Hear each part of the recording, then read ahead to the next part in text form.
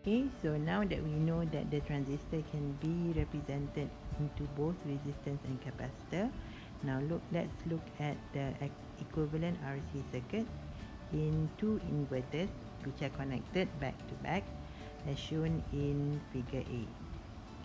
Okay, so what it says here that figure 4.5 shows the equivalent RC models for NMOS and PMOS transistors of width K with contacted diffusion on both source and drain.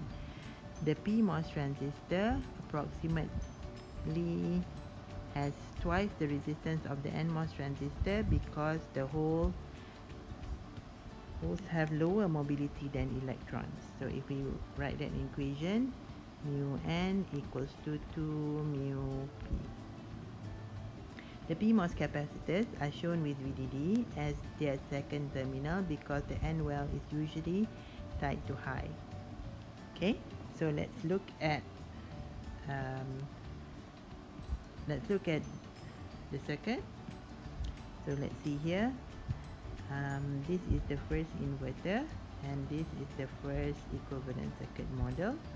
Right, as you can see here, the transistor here is represented by R and 2C. So the capacitance at the source of the P is connected to capacitor which is also connected to VDD. And since this point, this VDD is connected to both ends of the node, so this one can be negligible. Next, you can see here is the capacitance which is connected to the drain, right? And the size is 2C because the width of the PMOS is double the width of the NMOS, and this is related to mu n equals to 2 mu p. Okay, so next is the capacitor. The capacitor at the drain of the NMOS transistor. This one is connected to ground because it's NMOS, and it's only C because the Wn is only 1 and the R is also 1.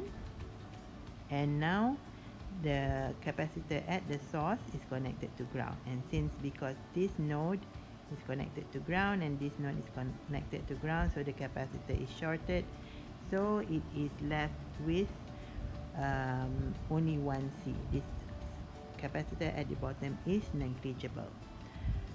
Okay, so what about the capacitance at the gate? Why are we not considering this? We are considering only the capacitance at the load because we want to know the delay at the output. Alright, and this one here is the second inverter.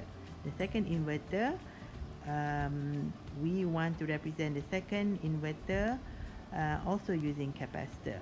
And why are we not considering the resistance? Because we are not looking at the resistance, but we are only looking at the capacitive load.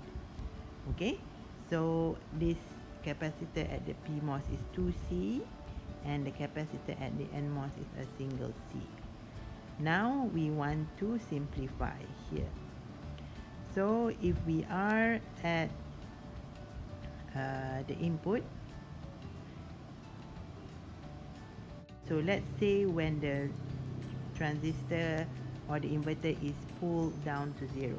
When it's pulled down to 0, how is it pulled down to 0? It is pulled down to 0 when the input A is high, right? Input A is high, it goes to the first transistor which has R of 1, and it will go through the output load. And the output load here we can combine. So you can see here how many capacitance we have. We have this 2C, this is 3, 4, 5 and 6. So why do we combine all of them? It is because in the AC signal, the VDD and ground is considered as a single node. So DC, in DC, ground and VDD are separate, but in AC, ground and VDD are equal. Okay, so when you combine all of them, that's when you have 6C. Okay, so now we read the rest of the paragraph. The PMOS capacitors are shown with VDD as their second terminal because the end well is usually tied to high.